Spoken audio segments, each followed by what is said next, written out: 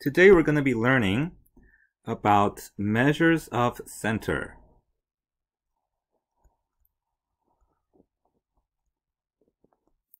Measures of center. And measures of center are basically the summary of the set of data. So for example, I have the test scores for this school year's algebra class. These are my test scores for this year algebra class. And on the report cards, though, I want to just give one number that summarizes the whole performance. It's very convenient to have one number because I can't include all of these test scores on the report card. So that's what the measures of centers does. The measures of center, they basically summarizes the data, and it represents the mean value of the data. So the three kinds of measures of center that we'll be discussing are going to be the mean, the median, and the mode. Before I go into these measures of center, I would also like to bring to your attention the minimum and the maximum. I'm sure you know what minimum and maximum mean. Minimum means the smallest data. So the smallest data in this set of data is 86. The maximum is going to be 97. And the reason I'm putting minimum and maximum here is because each of the measures of center need to be in between the minimum and maximum. Or sometimes they could equal the minimum and maximum, but usually they're going to be in between the minimum and maximum. If you found your mean, median, and mode and they're outside of the minimum and maximum, or if they're less than the minimum or bigger than the maximum, it means you've done something wrong in your calculation. So these are a good boundary points that you can use to make sure that your answers don't stray off into some weird number. Okay, so let's start off with finding the mean. The mean is just simply finding the average. And I'm going to be using notation here that you might not be too familiar with, but it's going to be more commonly used in higher math. So to represent the data, each of these data here,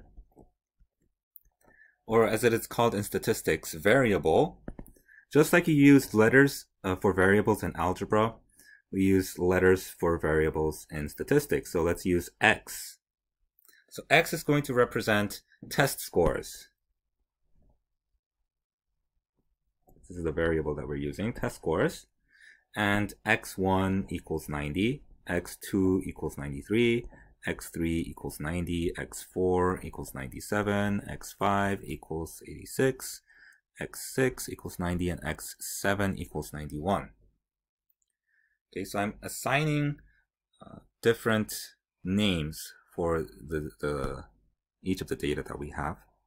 And the mean is usually notated as x. It's the variable that we're using for our data, with a little bar on top.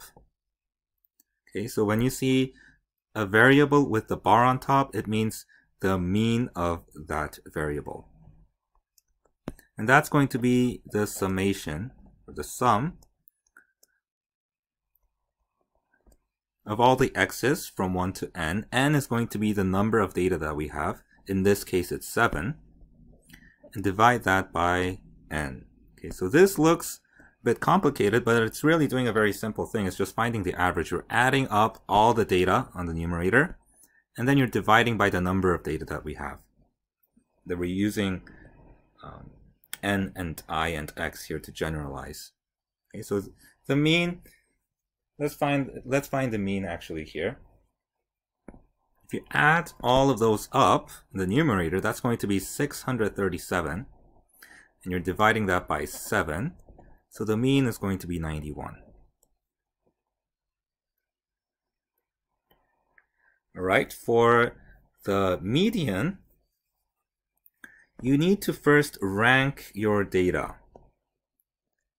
Ranking means to put your data in order from least to greatest, or from greatest to least. It's usually written from least to greatest. So let's arrange our data here from least to greatest. So the smallest number was 86, and then 90, and 90, then 90, then 91, then 93, then 97. Okay, so let's look at the bottom data here, since that's in order. So once you've put your data in order, the median is going to be the middle number. So since there are 7 numbers here, the middle number is going to be the 4th number, since this number, there are 3 numbers on each side of that number. 3 on this side and 3 on that number. That's the middle number. So the median is 90. That's the middle number.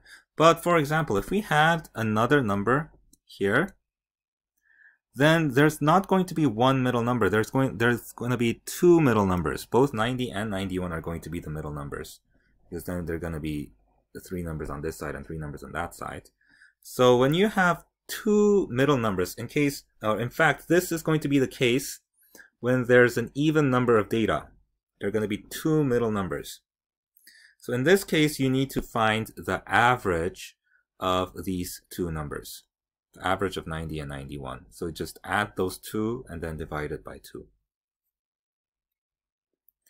Okay, so but we'll just work with the case where we don't have the 100. So our median is going to be 90. And finally, the mode. Mode, I think it's the easiest to calculate because there's really no calculation involved. For the mode as well, it's better if you rank your data.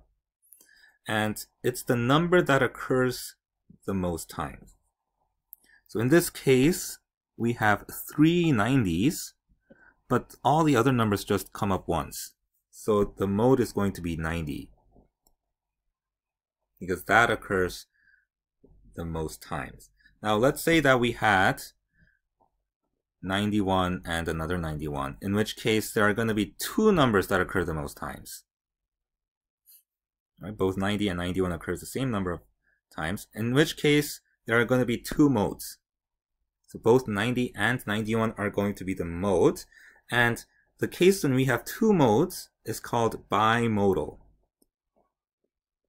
Bi means 2, right? So we have 2 modes, it's called bimodal. If you have more than 2 modes, so let's say we have another 97 and another 97. So there are now 3 modes, right? 90, 90, 90. There are 3 90s, 3 91s, and 3 97s. But when there are really more than 2 modes, then we really don't consider them to be modes. So we just say no mode when there are more than 2 modes.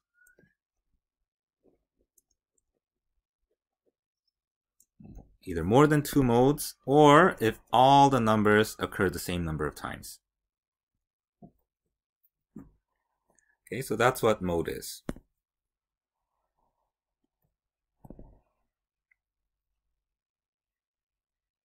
Now, one specific characteristic about modes is that you can find modes, you can find modes of qualitative data as well. For median and mean, you can only find quantitative data. So let's say that we're collecting data about favorite color, and 3 people said they like red, 4 people said they like blue, 2 people said they like green, and 3 people say they like yellow. How are you going to find the average of these? You can't really find the average of colors. You can't find the average of colors, and you can't find the median of the colors because you can't really rank these. They don't have numerical values so to put them in increasing or decreasing order. But you can find the mode. The mode is the data that occurs the most times. And in this case, it's going to be the blue. Blue occurs 4 times, so the mode of that would be blue. But you can't really find mean and median. So mode also works for non-quantitative data or for qualitative data. And you might be wondering, why are there both mean and median? They both seem to be doing the same thing. They both seem to be finding the middle-ish numbers. I mean, although they are not really equal, for mean you got 91, for median you got 90, they both seem to be the same thing. Why do we need to find both of them? And to answer that question, they actually show, or mean and median, even though the way you calculate them seem to be similar, they're actually very different types of data. To be more specific, mean is very flexible. Mean is very flexible, and median is not very flexible.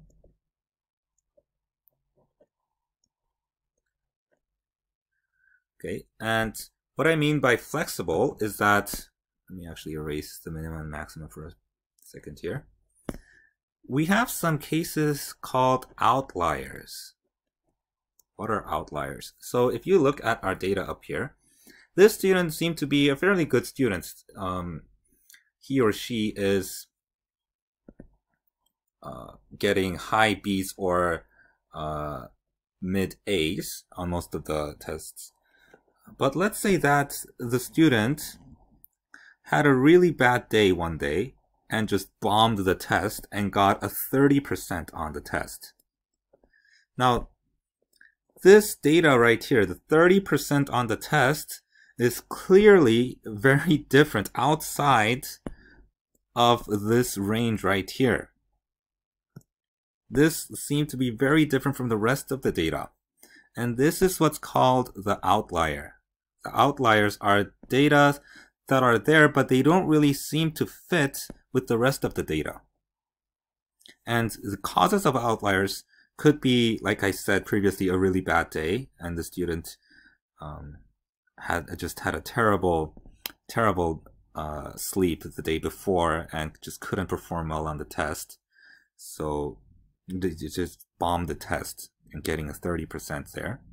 So in some cases, it's not really fair to include the outliers inside the data. And when you include the outlier here, the mean gets affected very much. So, for example, if I include the 30 here, the mean is going to change from 91. So it's going to be 667 divided by 8 now, right? That's going to give us an 83%. The mean just drops by 8 points just because of that one outlier. And the mean changed from 91 to 83. But if you look at the median is still going to be the same. The middle number are going to be these two numbers right here. Okay? There are 3 numbers on this side and 3 numbers on that side. And the average of 90 and 90 is still 90. So the median stays the same. So that's why I'm saying that it's not really flexible. It doesn't get affected by outliers that much. The median doesn't get affected that much, but the mean is very flexible. And it just changes a lot with the outlier. So even though mean and median, they seem to be showing this similar data, they're actually affected very differently from the data, and especially with the outliers. Okay, so just be familiar with finding all 3 of these, mean, median, and mode, and what each of them do, or how each of them represent the data that we have.